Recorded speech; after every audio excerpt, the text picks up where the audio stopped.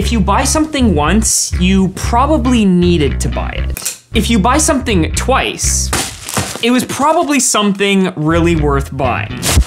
Lately, I've come into possession of a whole bunch of extra memory cards. And it's pretty important to not lose these because these are pretty expensive. So all my old memory cards, I keep in one of these cases. But the nice thing about these cases is that they're crush-proof, waterproof, I'm assuming dust-proof, and they come with all these little inserts for the different types